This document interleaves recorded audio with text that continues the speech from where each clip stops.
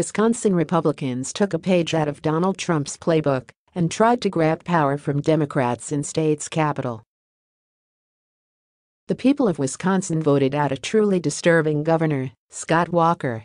Rather than accept the people's votes, the state Republicans decided to strip the new Democratic governor Tony Evers of most of his power.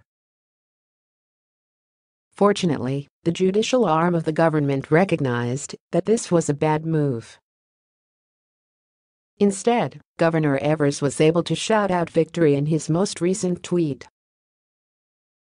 Today's ruling is a victory for the people of Wisconsin and for preserving the Wisconsin Constitution. A Wisconsin judge temporarily blocked Walker's laws that would have limited his successor.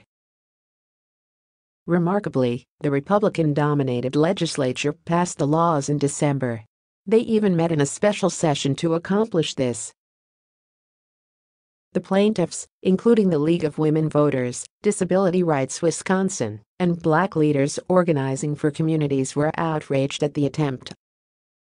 The Wisconsin Constitution does not provide for the legislature, let alone a small subset of each chamber acting through committees, to convene itself in an extraordinary session, and neither does any statute.